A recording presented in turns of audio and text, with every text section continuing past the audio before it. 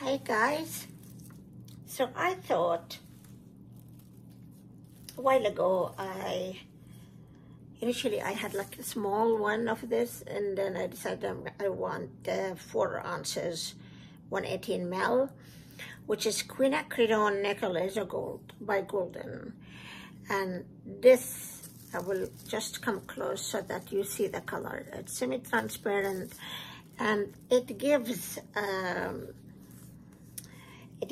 a very unique yellow color. It's not gold, it's not yellow, you know, something like, and it's beautiful. So I was like, I was actually experimenting, guys. And then I thought, let me just see. So what I did is, one sec, please. Let me grab it.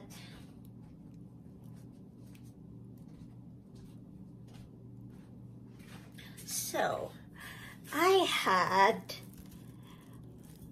some burnished copper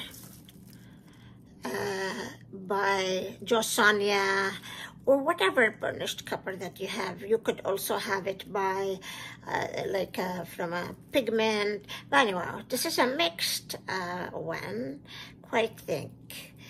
And then what I did is I took also primary yellow, which is half transparent, from Liquitex Basics, and I started adding equal parts of each. And then I kept, of course, the burnished copper will be predominant, right?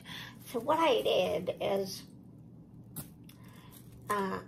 I start with 1 part burnished copper, and I added 1 part Liquitex Basics, which is mixed already, huh? I'm talking about like you mixed all the colors, and that's the way I discovered it. So, and then I added equal part, and then more and more. I think I added 2.5 parts of the mixed primary yellow and to 1 part of burnished copper. And look at this, guys.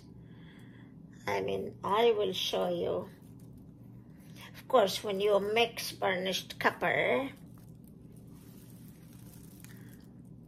see, guys, when you mix it, it's different than when you see the color, like, in the bottle itself. And then look at this. I just tried this now. Look at this. Isn't this the color of Quinacridone Nickel Laser Gold by Golden? That is it. This one in the middle here. The predominant color here. That is it. Good tip. I hope so. To more discoveries. Bye for now.